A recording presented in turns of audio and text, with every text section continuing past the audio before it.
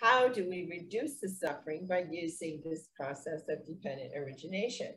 You learn your body operation well, and you keep on practicing to witness how suffering works.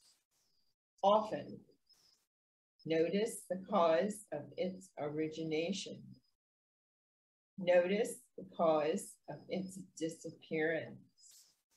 Pinpoint where to let go most effectively. Start in by looking at the operation of your own human body. When our eyes are open, the eye sees forms. When the ears meet a sound, the ear hears the sound. When the nose hits an odor, the nose smells that odor. When the tongue meets the flavor, the tongue tastes. And when the body feels a tangible, body senses touch. And as a being with 5 external sense doors operating in this way, that's how this works. There is no personal control of their operation. I do not make them operate inside me. They operate when they are in good working order. Internally, mind is a doorway, as well to arising thoughts. Mind operates in the same impersonal way as the other sense doors. You can prove it for yourself. So while you're driving home, you do not stop driving and decide to make a thought arise in your mind suddenly about remembering to buy the milk, do you? Bring home the eggs or the dog food or whatever. Don't forget. The thought just comes up and it impersonally arises and passes away. This is the first part of what meditation is about, deeper understanding about how everything works. There is more. Gradually, we all take all of the sense doors and go step by step into how they operate. By experientially learning about these doors, testing them out, we see that we are not responsible for their operation. If the meditator begins to realize that this is actually true, there is an impersonal process going on here. This is what we're trying to help people to understand. In the light of that, when we say, talk about that, a person has suffering from depression. And depression is something I worked with a great deal for 4 or 5 years with mental health community where I lived. And in depression, the problem is it's not just about the depression, is it? Because when the depression comes first and hits the person, how does that happen? Let's back up. If you're suffering from tension and tightness about something and taking things personally in life, sometimes this tension turns into stress. So when you go to the doctor and disturbed with the stress because you can't sleep or focus properly, sometimes they'll give you a diagnosis, the first one that appears, stress disorder. After the stress disorder gets going, if you not follow the instructions and change your lifestyle a little bit to ease up on the pressures in life, make more space for yourself and eat right, sleep right, that sort of thing. If you don't do that, then the stress disorder will turn into a depressive disorder. Now with this depressive disorder, many different kinds, but I'm talking about the general stress disorder problem flows. You have a graph, if you drew a line 0 to 10 grading depressions from 0 to 5 are manageable just fine at home. But you have to understand how they're working. That's the thing. So here, how this is working is when you're at home and you're suffering from a depression, what happens then? The sad part about depression is it's happening in a part of your body that most people in the world don't want to talk about to anyone. If you had a broken arm or broken leg, we would say that that's what happened, and you would proceed to make up a story about how you broke your leg or your arm. Sometimes people do that. Or you'd have somebody would, you know, paint the cast and put their name on it and make it a piece of artwork, you know. But the thing is, you're not afraid to tell people you have a broken arm, or even that you have gas in your body, or maybe heart murmur or heart arrhythmia. Most of the things that happen in most parts of your body, you're not ashamed or afraid to talk to people about. And the societal structure is not against you if any of those things happen. But when we start here and we go up, we can talk about the ears, nose, and throat, the ear, nose, throat doctor. We can talk about the eyes, but then the rest of this head, you're not supposed to talk about anything that's inside of it. And you don't want people to know someone in your family has anything going on there. That is what is interesting. Because when Ananda went to the Buddha and he said, Lord, where is the world? And the Buddha answered him and said, Ananda, the world is from the top of your head to the soles of your feet. He was explaining this as the world.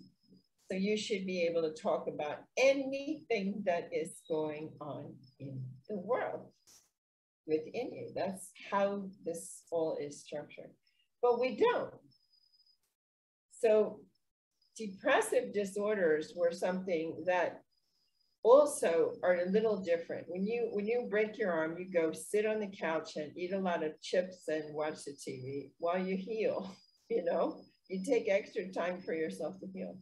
But when you have something going on mentally, if your behavior changes, this is disturbing to the other family members. And so the family members suddenly get more involved with what's wrong with you. And they think it's wrong because it's disturbing their lifestyle. This is what's happening. And then they push the person with the depressive disorder, please go get the medicine, principally not to heal the depression. This is interesting.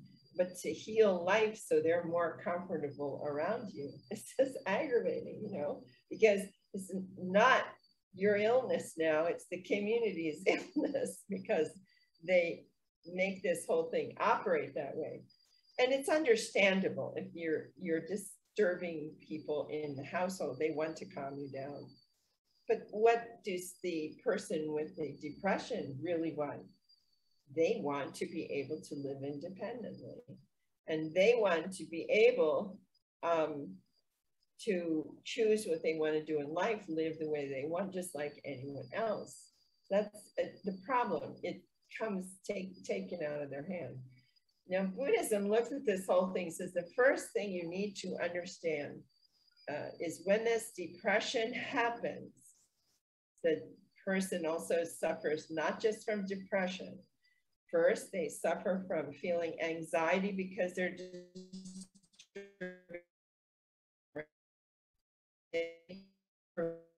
symptoms like agoraphobic and go in their house and not come out to deal with anybody because they feel like they can't deal with anybody. Then I'll just stay in my house and stay away from people. They withdraw. It's very sad, very sad. And so there are all these sub-diagnoses. Then if someone comes and says, but May, I want you to come out and come to lunch with me, and you're deciding you want to stay inside, then May might have a panic attack inside or try to go to lunch with me and have a panic attack in the restaurant. And this is all very embarrassing and it can't be stopped because it's a natural flow of things. And all of this is happening because the person believes this is all my fault.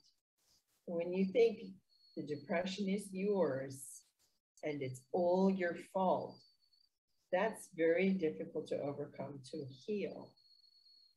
The first thing we need to do is go back and look at how depression actually works. And this issue of how depression works, we use dependent origination to examine that, which we will go into in another lesson that talks more about that, the depression and how step by step these things happen, and how you can actually, if you understand how to observe the dependent origination, you begin to see that it is a individual process.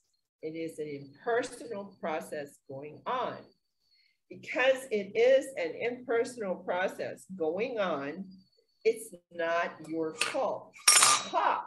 So now you can't go around saying, it's all my fault. I'm to blame. I'm not useful. I'm no good. And all this other things that come up in your mind, all the panic attacks, withdrawal, agoraphobia, everything are additional diagnoses that come on top of the mental diagnosis in the beginning because of a lack of understanding and acceptance in the social structure and in the family even. It makes things far more difficult than it has to be. See? And dependent origination can show you how the emotional structure that is troublesome in disturbing emotions that happen, how do they arise and how do they operate? Where is the weakest point and how can I counter them? And can I help myself to manage this negative side that's coming up by going over to the positive side and replacing it, you see? But before you learn that, to really get it deeply, this assignment will help you, okay? And this assignment that comes on this lesson is, please, I think you can still go here. I didn't check May, but I think you can still go to dhammasutta.org. Listen to the instructions for the metta meditation that's on the site. It'll help you. It's definitely there. It'll help you if everyone does the same meditation during the training. And the instructions for practicing metta and the walking with metta instructions are found in the instructions for metta meditation and the 6 R's by Bhante Ramsey. Find these things on the Dhammasutta website. Take a look at them, and then the next step in the assignment, while you're learning this meditation, don't sit any less than 30 or 40 minutes. You guys all know this, you're long sitters. But when you're sharing with somebody, they should really not try to learn this with 10 or 15 minute sits that are useless. We know very well now, 30 minutes is the minimum to touch a one deeper level than living outside. And sometimes there's a 30-minute person that has to be a 40-minute person. But no less than that. Over the training information at the website, we're going to have some good training information pretty soon on the Asian website too, as we get more involved in that. And then there's an exercise in here. This is pretty easy. Treat yourself by taking a little walk outside.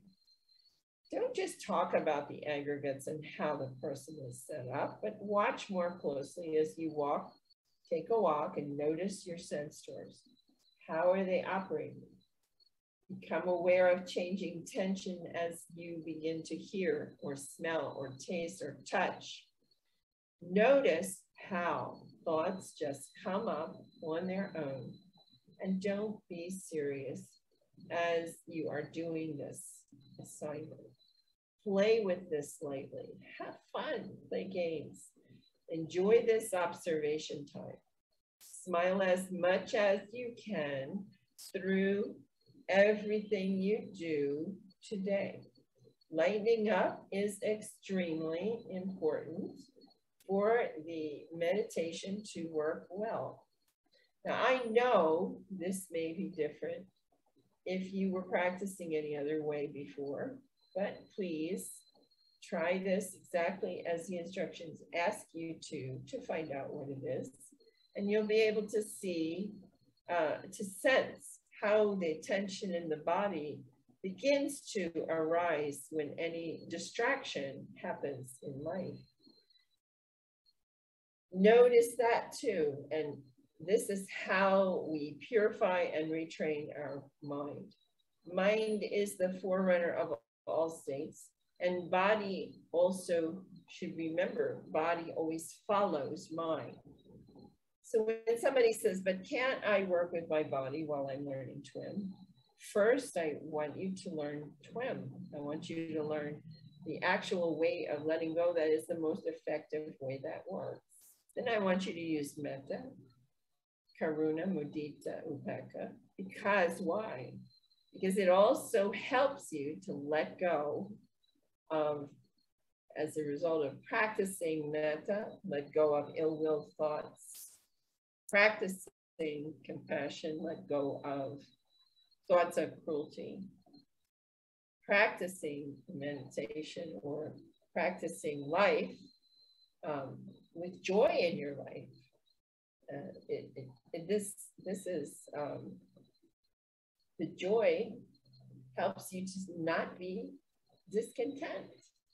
If you have joy inside you, internally, you get to that level where you're keeping it. Let me tell you, these women, there's no way they could be discontent. They're so smiling, just so smiling all day with everything they're doing. They have yogi chores in this retreat too, and everything they're doing, I can walk around, see everybody smile. The thing is, in this program, they've been working on for 7 or 8 years before a final ordination. Every program they've been working with has said, we're teaching you this, read the instructions. And I'm shocked when someone walks in here and they say, I read the instructions all the way from the beginning to the end. And then I did it and it worked exactly like you said. And I'm there, yeah, that's right. But a lot of times people don't read the whole instructions. And this practice has little things we tell you that are going to help you to work with it very easily and learn all of it. So always read the instructions before you try to learn part of it. As you play with this, you enjoy the observation times, smile as much as you can, then you'll be able to sense a tension in your body as it begins to arise. When any distraction happens to come up, notice that too. This is how we purify and retrain mind. Mind is the forerunner of all states, and that's why we say the body always follows. You don't need to relax your whole body in a separate body scan. You only need to tell your brain, now we relax. We let go of something, and then we relax the head. And then the body will filter through and start to relax. Mind relaxes the body, just keep on thinking, never mind. And as you let go, and then keep on relaxing, smiling, and coming back or returning, you'll be purifying your mind each time to gradually change your life as you go all the way through to the liberation of mind and Nibbana, experience Nibbana, okay? So Nibbana is the opening. I'm gonna come out of here. Nibbana, essentially Nibbana is the opening that occurs. It's a real fun thing to go to the library and find stuff about Nibbana today. I mean, there's such obscure stories that have been written about Nibbana today. Nobody wants to go back in the text and figure out what was going on. I can show you suttas now that I found where in the bottom part of the sutta, the statement comes up, and then the monk experienced Nibbana for the first time. What does that imply? There's not only one time. And yet we have other people writing theses and saying such things as, we're going to take you to Nibbana.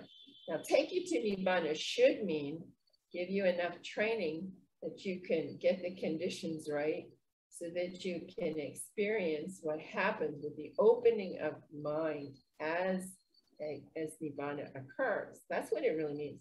But if I say I'm going to train you so that you can get to Nibbana, and then the guy writes a story and says, we're going to Nibbana, Mom.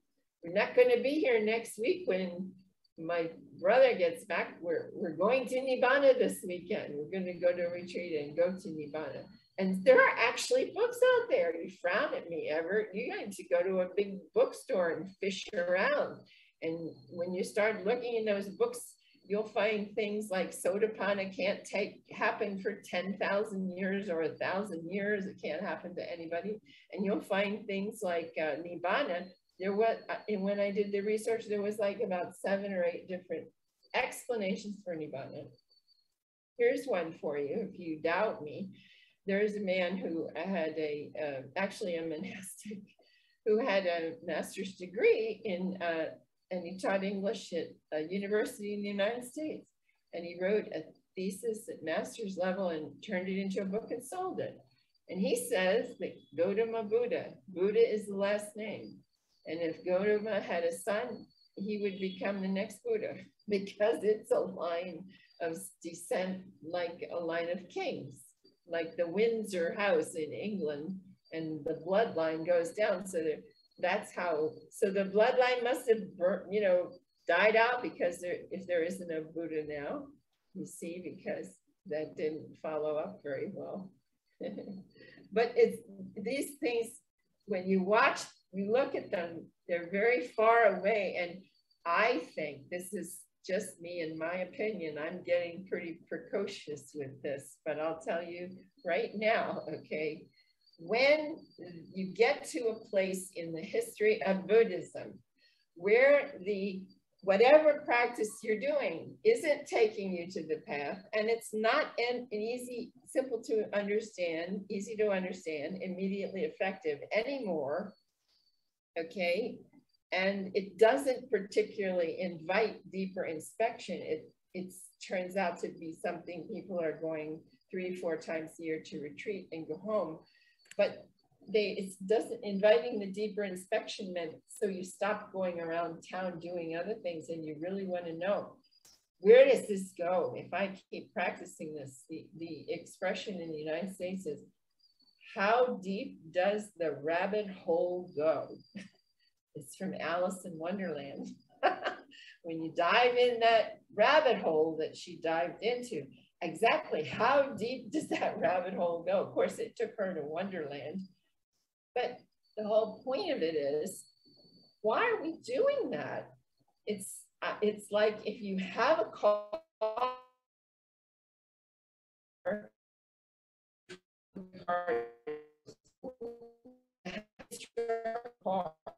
and you go out and you put a different oil in it, or a different transmission fluid, or a different gas in it today, the car doesn't perform the way it said it was going to, and you get all upset. So you make up stories about, well, that Ford car or that Buick or whatever car it is, it's no good. The car's no good. Well, it isn't the car. You didn't read the handbook for the car, and so you're not using the proper equipment with the car, and then the car doesn't do what they said the car was going to do. And you want to go back to the factory and figure out, what should I do? Get another car? Well, sure, you can get another car if you want to. But the thing is, are you going to treat it any better? Now, here's the thing. The main instructions for this whole thing we talk about meditation are in the suttas. But if we keep going to everywhere except the suttas directly, we will never figure out how it actually worked. And then why would we just, well, the solution they say is write another book and say that this is the end result, or write another book and make up a different story. But nobody wants, it's not nobody, I want to go back and find out what did Siddhartha Gautama find? And when do you know that he really did find an escape from suffering? Not just one nibbana, one time, bang, and everything's fixed. But did you find out that he had a remarkable, incredibly perfected, systematic system that works step by step? And in this case, in this retreat, nobody's had meditation before. And that's part of the beauty of this retreat with this women. They have not read about meditation in their life or gotten involved in it, except doing deep prayer, which is no concentration at all, just relaxing and sitting and allowing yourself to drop, which could take, in their estimation, 9 to 10 years to get to the level that these women have gotten to in less than 1 week. And that's why they're so excited. They're excited that they can get into the descriptions of deep, deep personal prayer in 1 week. I'm excited because all 15 of them working independently actually read the instructions and try it and follow it, and then things work systematically, just the way we tell you they're going to work, and it works. But they don't just do this meditation in the Dhamma hall either. They take it down and you can walk around the monastery. They're using it in the kitchen. They're using it when they mop the floors. They're using it when they're teaching a class. They're using it when they're trying to settle, you know, which way we should do something. It's wonderful. And I just, you know, you keep teaching. We have to take the attitude. All we can do is teach it and present it. If you don't want to read the instructions, and you don't, before you try part of it, if you don't want to read all the instructions, and if you don't want to follow the steps precisely, then if you want to say it doesn't work, it's okay. It doesn't bother me. You see? But those initial, I think, Bhante, seriously, in the puja ceremony, every time you go to the puja ceremony, anywhere, you know that you hear Sandatiko, Akaliko, Ei Pasiko, O Panaiko, Pachitam, Wedi Tabo, Winuiti. And you know what it means. Easy to understand, immediately effective, inviting deeper inspection. And it was something that was going to be untouched by time. So that's what Bhante Vimalaramsi went to try and figure out, what was that? Because the one thing in all of the traditions, that statement is there. It's fascinating. Vajrayana, Mahayana, Theravada. They don't like, it's not they don't like each other, but they don't agree. But by golly gosh gee whiz, that statement is right there inside their each one's ceremony. But then when you start to practice, sometimes it doesn't look like that's right, does it? So what do you think about this? It's out on the floor. That's what I got. Yeah.